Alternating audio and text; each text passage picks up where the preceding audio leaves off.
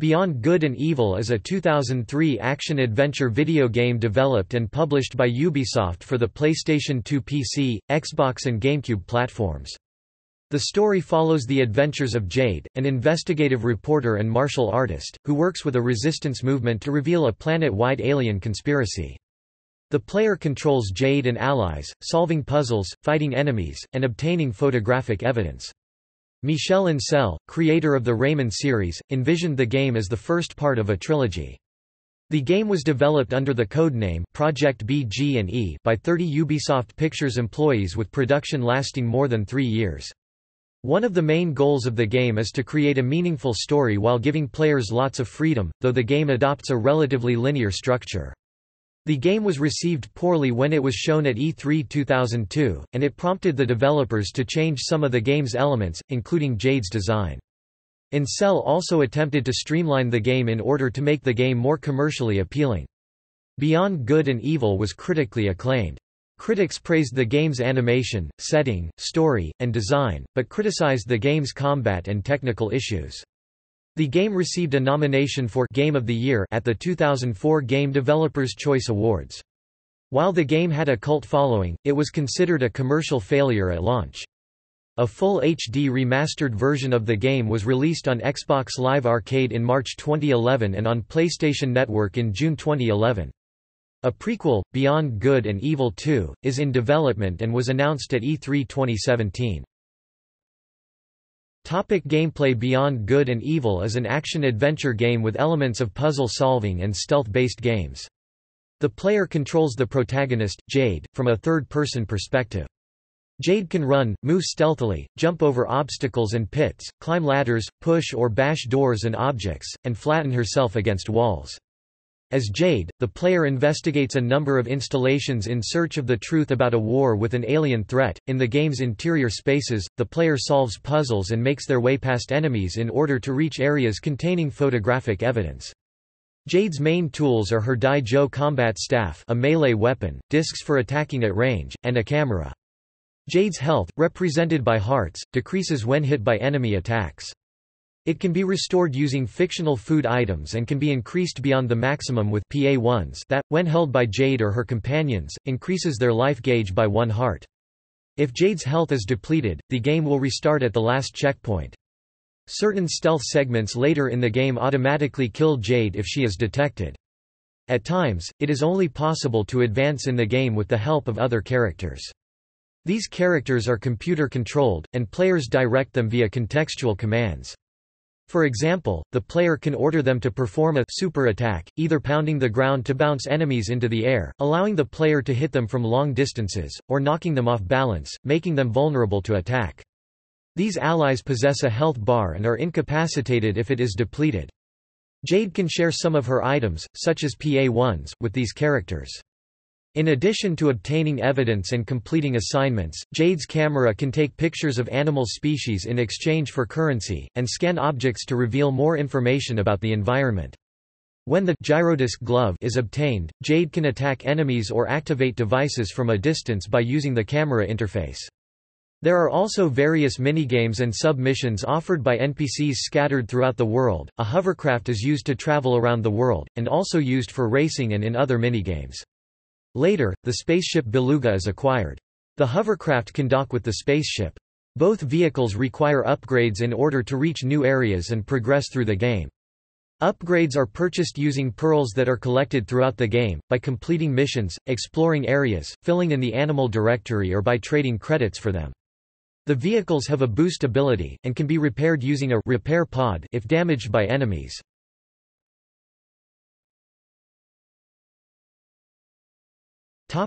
Plot. Setting and characters. Beyond Good and Evil takes place in the year 2435 on the mining planet of Hillies, located in a remote section of the galaxy. The architecture of the city around which the game takes place is rustic European in style. The world itself combines modern elements, such as email and credit cards, with those of science fiction and fantasy, such as spaceships and anthropomorphic animals coexisting with humans. As the game begins, Hillies is under siege by aliens called the DOMs, who abduct beings and either drain their life force for power or implant them with spores to convert them into slaves. Prior to the opening of the game, a military dictatorship called the Alpha Sections has come to power on Hillies, promising to defend the populace. However, the Alpha Sections seem unable to stop the DOMs despite its public assurances.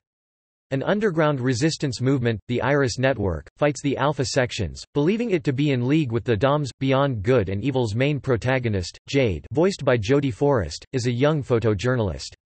She resides in an island lighthouse that doubles as a home for children orphaned by DOMs' attacks. Paige, voiced by David Gassman, a boar-like creature, is Jade's uncle and guardian figure. Double H, a heavily built human Iris operative, assists Jade during missions. He wears a military-issue suit of armor at all times. Secundo, an artificial intelligence built into Jade's storage unit, the Synthetic Atomic Compressor (SAC), offers advice and digitizes items. The main antagonists are the DOM's High Priest, who is the chief architect of the invasion, and Alpha Section's leader General Keck, who uses propaganda to gain the Hillians' trust, even as he abducts citizens to sustain the DOMs.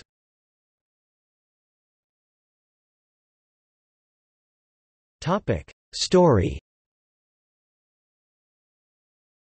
Jade and Paige are taking care of the children of Hillies orphaned by the DOMs. When meditating with one of the orphans outside, a DOM's siren sounds. Jade rushes to turn the power on for the shield.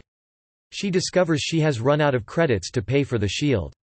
The lighthouse is left vulnerable to the meteor shower.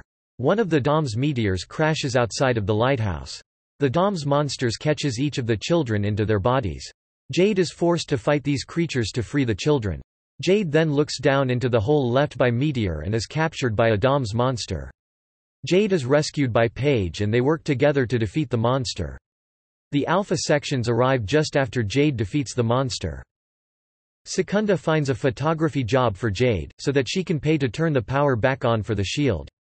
The job involves cataloging all the species on Hillies for a science museum.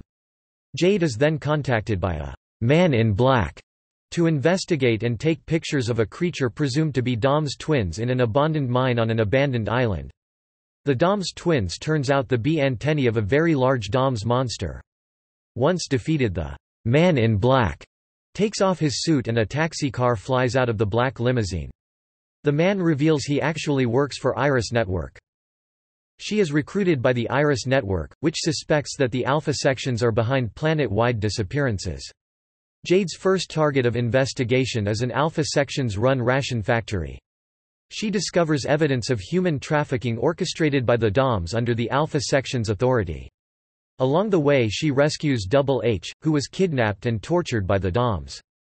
Paige is abducted by the DOMs and taken to an abandoned slaughterhouse where he and the other kidnapped victims are to be launched to a base on Hillies' moon, Selene.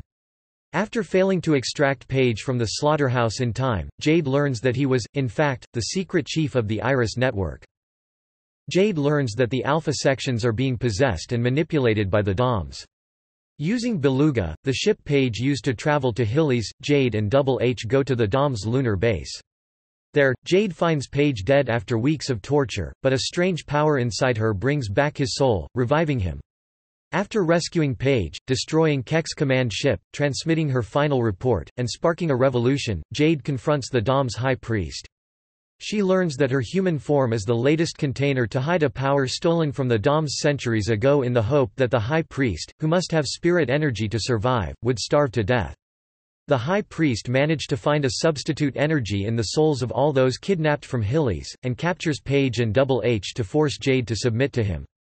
Using the stolen power within her, Jade is able to destroy the High Priest, though nearly losing control of her soul in the process, and then revives and rescues those that have been abducted. In a post-credits scene back on Hillies, a DOM spore grows on Paige's hand as the screen fades to black. Topic: development. Beyond Good and Evil was developed by Michel Ancel, the creator of the Rayman video game, at Ubisoft's Pictures Studio in France. The game was developed under the codename Project BG&E, with production lasting more than 3 years. A group of 30 employees composed the development team. Ubisoft's chief executive officer, Yves Guillemot, fully supported the project and frequently met with the team. After years working on Rayman, Ansel wanted to move on to something different. He recalled that the goal of Beyond Good and Evil was to pack a whole universe onto a single CD, mountains, planets, towns. The idea was to make the player feel like an explorer, with a sense of absolute freedom. A second goal behind Beyond Good and Evil's design was to create a meaningful story amid player freedom. Ansel said that the linear nature of the gameplay was necessary to convey the story, player freedom was an experience between parts of the plot. He also strove to create a rhythm similar to a movie to engage and delight players. The game drew on many influences and inspirations, including the Miyazaki universe, politics and the media, and the aftermath of the September 11 attacks. In creating the lead character, Ansel's wife reportedly inspired the designer, who wanted to portray a persona with whom players could identify. Beyond Good and Evil was first shown publicly at the 2002 Electronic Entertainment Expo, where it received a negative reception. Originally more artistically ambitious and resembling games like ICO, the game was substantially changed in order to make it more commercially appealing. Jade, originally a teenage girl, was redesigned to be more powerful and befitting of her job. The game was also shortened by removing long periods of exploration, due to Ansel's dislike of this aspect of gameplay in The Legend of Zelda: The Wind Waker. The development team was demoralized by the changes, with Ansel commenting that the finished game resembled a sequel more than a reworking. Prior to release, playable previews of the game were offered in movie theaters. Audio. The soundtrack of Beyond Good and Evil was composed by Christoph Errol, who was hired by Ansel because of his background in film. Hubert Chevillard, a director with whom Ansel had worked in the past, had also worked with Errol on a television special, The Panton Pirouette, and referred him to Ansel. Errol was assisted by Laetitia Pansanel, who orchestrated the pieces, and his brother Patrice Errol, who performed some of the sound effects and singing. The soundtrack incorporates a wide variety of languages and instruments from around the world. Mainly Bulgarian lyrics were chosen for the song Propaganda, which plays in the game's Akuta bar, to allude to the Soviet propaganda of the Cold War. It uses a recording of a telephone conversation by Errol with a female Bulgarian friend to represent the government's control of the media. It also incorporates Arabic string instruments and Indian percussion. A song called Funky Mullah was originally planned for the Akuta bar, but it was replaced by Propaganda because Errol decided that its muezzin vocals, recorded on September 8, 2001, would have been in bad taste in the wake of the September 11 attacks. Fun and Minigames, a song that plays during hovercraft races and other minigames, includes Spanish lyrics. The lyrics for Dom's music were created from a fictional language with prominent rolling R sounds.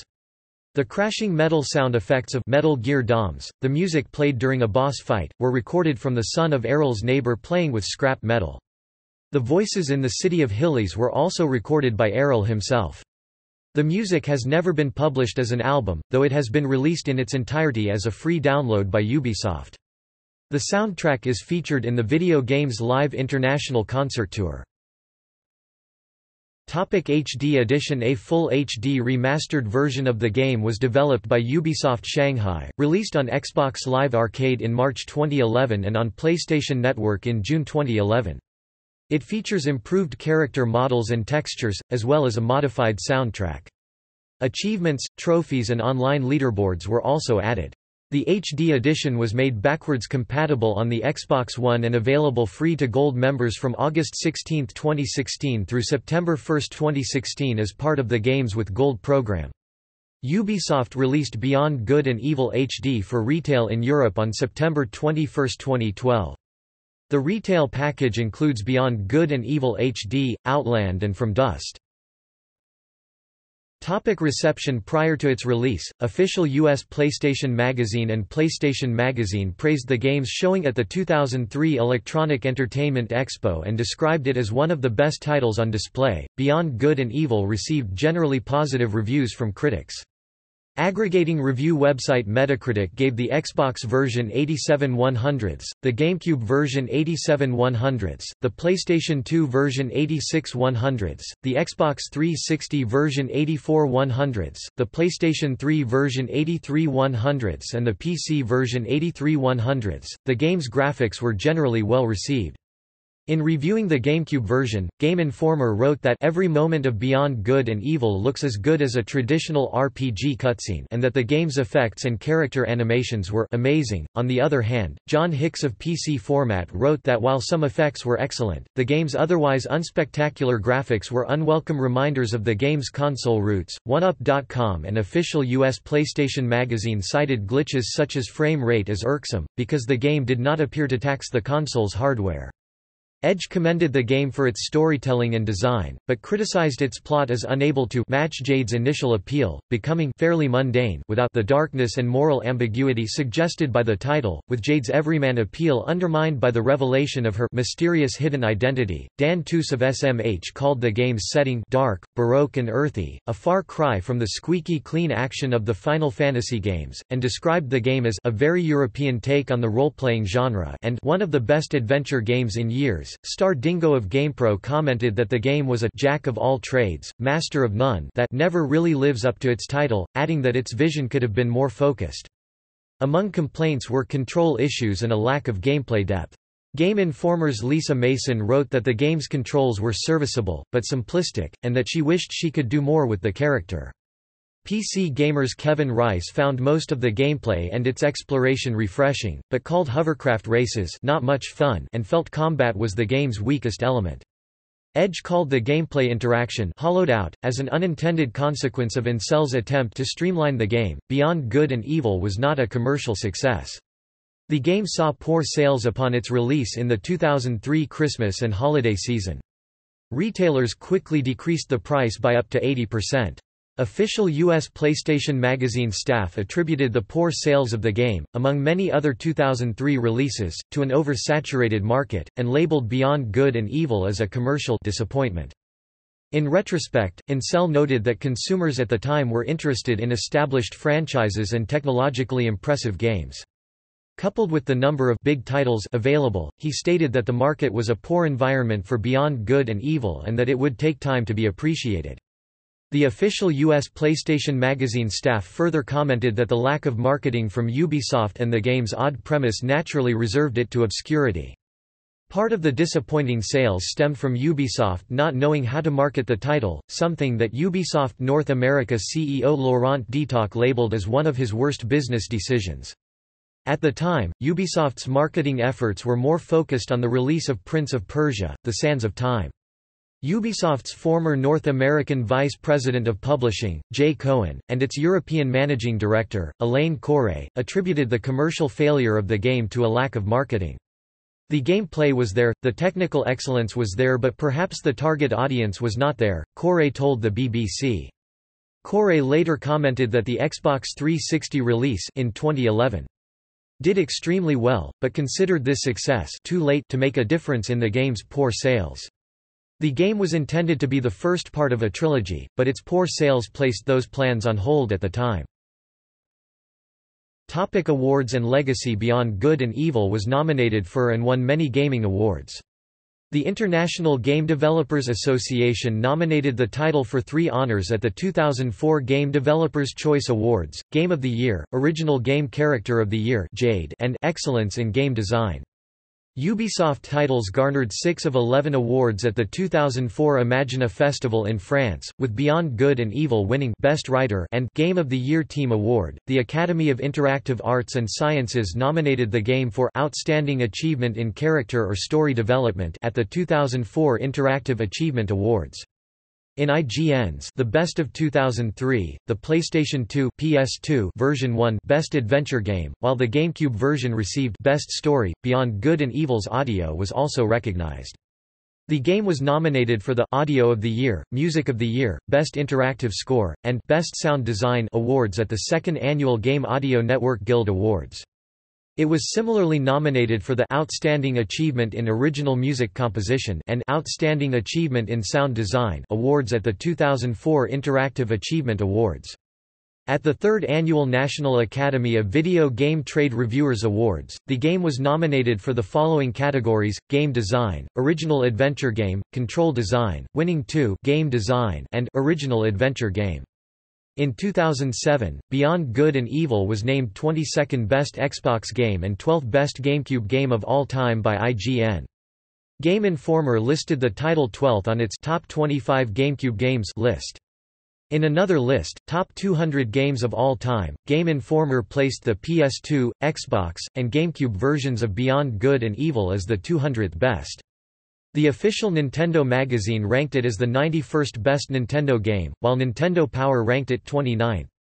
Nintendo Power placed the GameCube version as the 11th best GameCube game of all time in its 20th anniversary issue.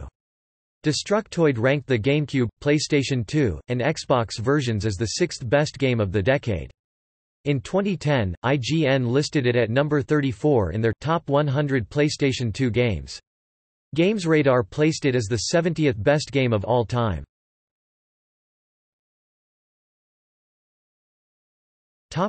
Sequel. Incel stated his desire to produce a sequel to the game. Ubisoft announced at the Ubisoft 2008 opening conference that there would be a second game. A sequel, tentatively titled Beyond Good and Evil 2, is currently in development, although the project was temporarily halted to focus on Rayman Origins. Michel Ancel has hinted that Jade would have a new look for the game. In early 2016, Destructoid published a rumor that the game was being funded by Nintendo as an exclusive to their upcoming console codenamed NX. On September 27, 2016, Michel Ancel posted an image to Instagram with the caption, "Somewhere in System 4. Thanks Ubisoft for making this possible." On October 4, Ancel stated that Beyond Good and Evil 2 was in pre-production. Ubisoft confirmed Ancel's claim on October 6, 2016. On June 13, 2017, during E3 2017, a teaser trailer was released. The game was confirmed to be a prequel, with a focus on a younger Paige.